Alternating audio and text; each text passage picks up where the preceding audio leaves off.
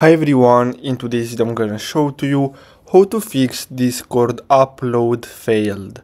So basically what you'll have to do is to simply go on to your browser settings, and after that you'll have to simply go on privacy and security. So you'll have to click on privacy and security here on the left side, and then you'll have to simply go on and click on clear browsing data, and then make sure to click on advanced, and then you'll have to simply make sure to select only cache images and files, and basically you'll have to simply choose site settings 2 and then simply click on clear data.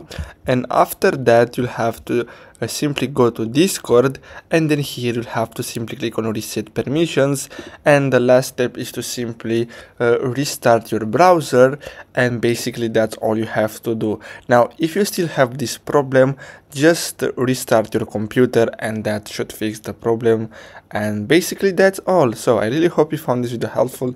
Don't forget to like and subscribe, and I'll see you in the next video. Thanks for watching.